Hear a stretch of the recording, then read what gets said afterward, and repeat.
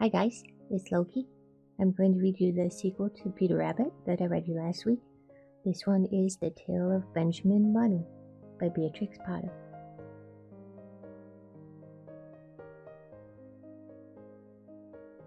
For the Children of Sorry, from Old Mr. Bunny.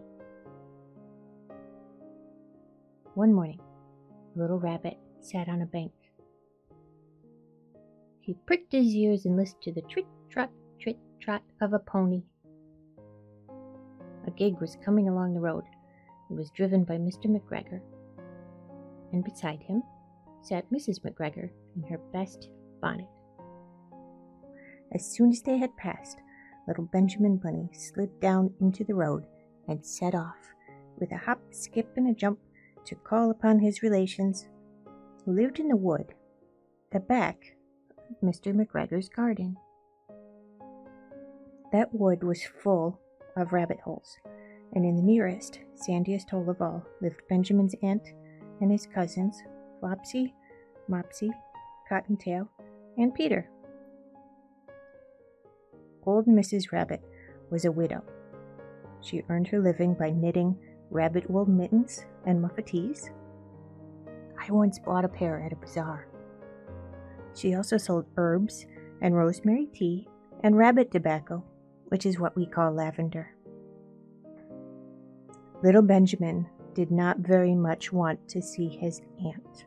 He came round the back of the fir tree and nearly tumbled upon the top of his cousin Peter. Peter was sitting by himself. He looked poorly and was dressed in a red cotton pocket handkerchief. "Peter," said little Benjamin in a whisper, "who has got your clothes?" Peter replied, "The scarecrow in Mr. McGregor's garden," and described how he had been chased about the garden and had dropped his shoes and coat.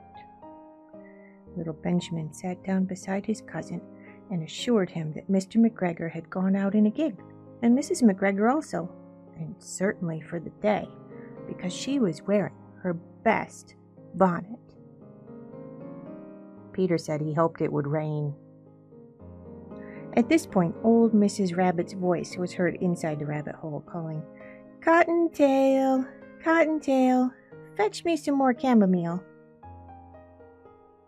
Peter said he thought he might feel better if he went for a walk.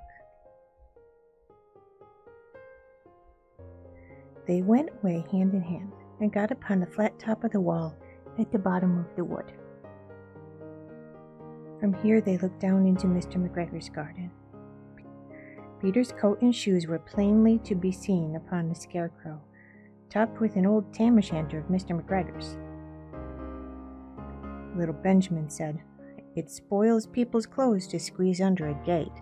The proper way to get in is to climb down a pear tree." Peter fell down head first, but it was no consequence, as the bed below was newly raked and quite soft.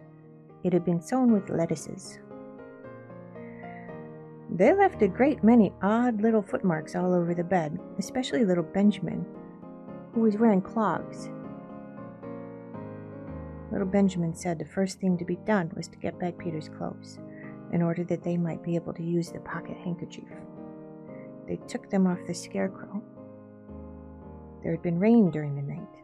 There was water in the shoes, and the coat was somewhat shrunk. Benjamin tried on the tam-o'-shanter, but it was too big for him. Then he suggested they should fill the pocket handkerchief with onions as a little present for his aunt. Peter did not seem to be enjoying himself. He kept hearing noises.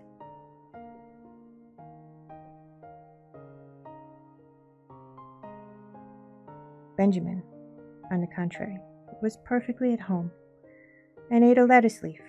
He said that he was in the habit of coming to the garden with his father to get lettuces for their Sunday dinner. The name of little Benjamin's papa was Old Mr. Benjamin Bunny, and the lettuces certainly were very fine.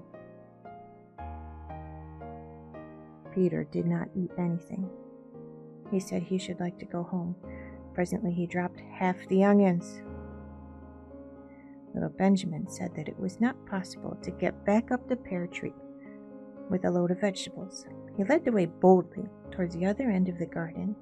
They went along a little walk on planks under a sunny red brick wall. The mice sat on their doorsteps, cracking cherry stones. They winked at Peter Rabbit and little Benjamin Bunny. Presently, Peter let the pocket handkerchief go again. They got amongst the flower pots and frames and tubs. Peter heard noises worse than ever. His eyes were as big as lollipops. He was a step or two in front of his cousin when he suddenly stopped.